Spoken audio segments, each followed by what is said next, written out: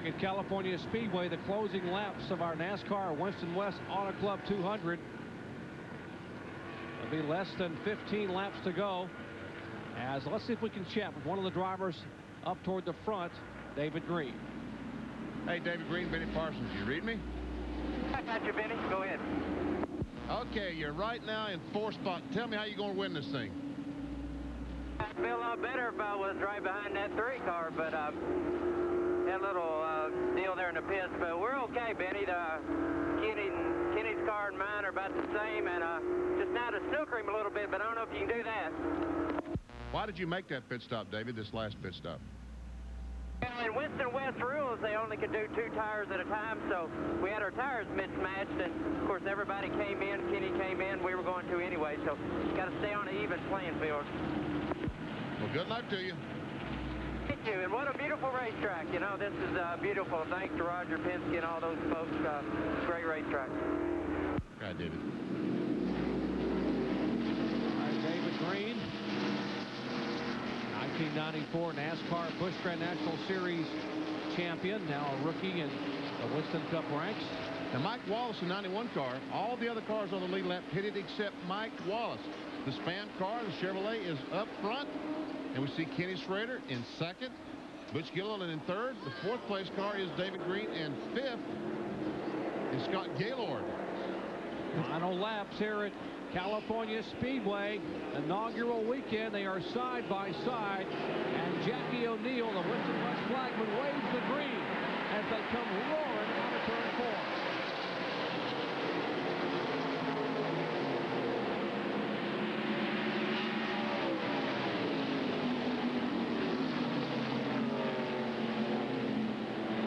You know, David Green mentioned the little pit stop thing there. You know, I think the Winston West drivers have done an incredible job and have done themselves very proud. And I think those Winston West pit crews did themselves proud, too. They pitted with the 3 car, they pitted with David Green's car and Kenny Schrader, and they came out right back with them, just like they do on a regular basis. So they've not only got good drivers out here, they've got good pit crews. We talked about this being the Opportunity 200 because a lot of Winston West talent wanted to be seen by some of the best Winston Cup car owners, but Mike Wallace wanted to be able to run this race for a lot of reasons, Benny Parsons. This is an opportunity for him. He started dead last in 25th spot and now leads with 13 to go. Exactly. He can win a race, and it's always something good to add to a resume. Also, today, he's got a couple hours of exposure for his sponsor, Spam, and to him, I think that's worth a great deal. And the 78 car Peterson spins off 2. Out of turn 2, heavy impact by the car number 78, Ron Peterson.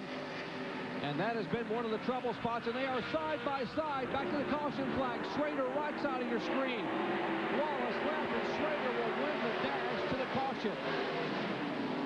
Now the 96 car is a little bit closer to the 33 car, and right now just 12 more laps to go before the end of the race. Can they get the racetrack clean? See the safety workers running down to Peterson, asking if he's okay. That's Ron Peterson's Chevrolet. That has been one of the trouble spots today. Heavy impact by the driver. The car looped around, the back of the car taking the brunt of the impact. The safety crews are there immediately to help extricate the driver.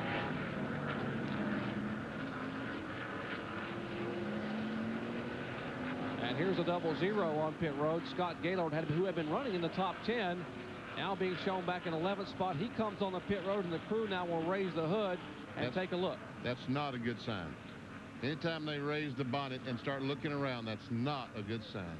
Tom Puskarich, who was the crew chief down there for Scott Gaylord, taking a look. Jack, what are they looking for? Well, Jerry, it's a recurring problem. Remember we told you that the car was missing?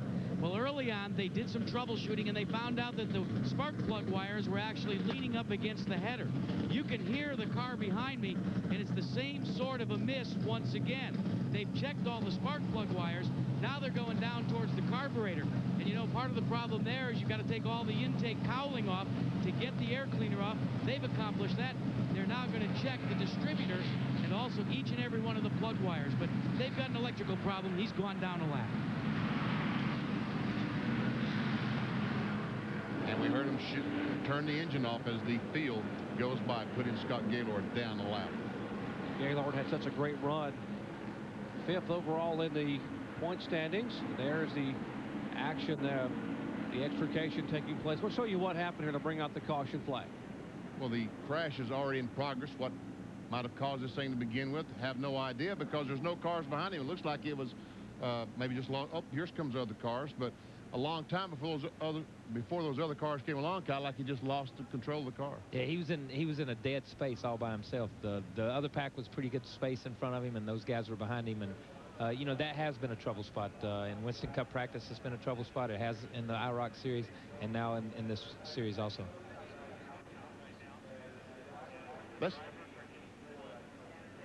There we see all those cars up there. One of those cars will be the one the very end as we run the forward. Watch the smoke come up. All by himself, Kyle.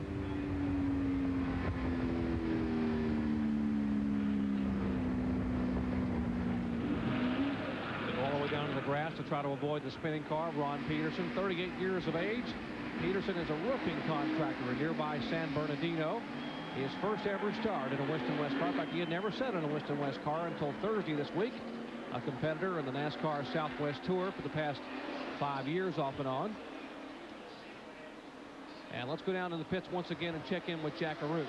Guys, you know, normally courtesy calls for in Winston Cup racing that if a yellow goes out, all of the leaders kind of back out of the throttle and don't race back to the caution. That is until it counts for a position or maybe for a win. That's precisely what happened with Kenny Schrader and Mike Wallace. Mike Wallace's crew reminded Mike that, hey, this thing may not go back to green flag, so race him to the caution, race him to the caution. He came up short. Schrader takes the lead under the caution. All Mike Wallace could say to his crew is, doggone it, I'm sorry.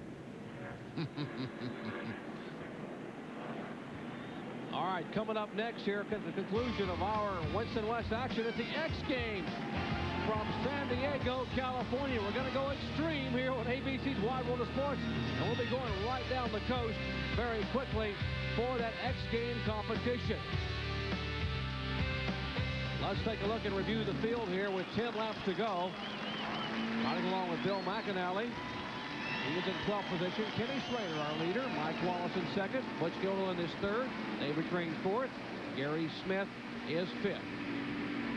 Ron Esau is 6th. All those cars in the lead lap. There's the top 15. And we'll take a look at 16 through 25, and we'll see only Woodland and Davis. Davis still on the racetrack. St. James Davis. All the rest of these cars off the racetrack. Talk about drivers wanting to win a race. Talking to Kenny Schrader, he hasn't won a Winston Cup race since the spring of 1991 at Dover, Delaware, as the work continues there over in turn 2. Car is sponsored by Golden Gate Meats. These fellas always cook for Richard Childress when he goes to Sears Point. Well, they came down yesterday and cooked for him and invited me over. And I tell you, these guys might be the greatest cooks on the face of the earth. Man. All right, updating you once again on the caution. Ron Peterson, the 38-year-old driver, his Chevrolet Monte Carlo. There's his Chevrolet heavy impact, and he is still in the car. The safety crews very promptly on the scene as they are being very careful to extricate the driver from the car. Splints that are being used, backboards that are available. That's something that has come very, very far in recent years in NASCAR, and that's the acute care on the racetrack.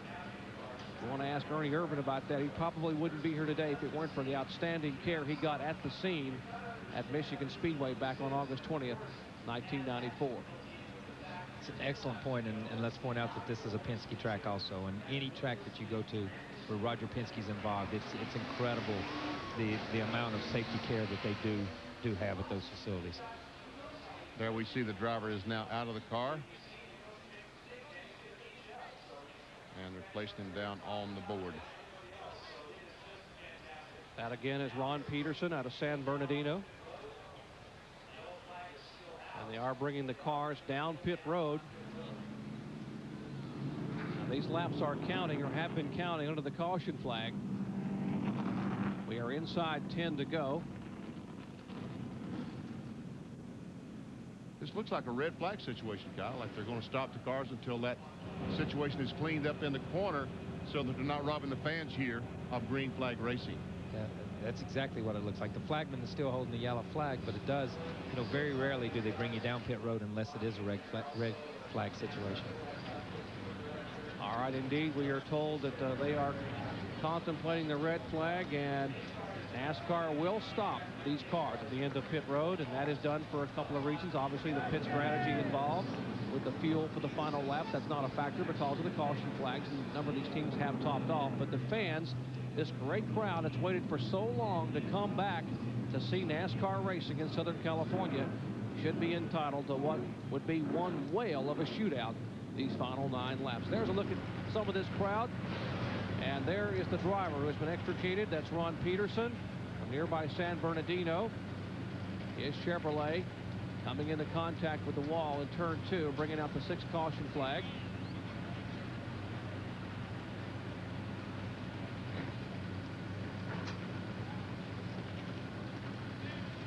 And as we are under this red flag situation, we'll come back in just a moment and finish this race here in California Speedway. Meanwhile, let's check in with Robin Roberts with a preview of the X Games, which are going to come up next.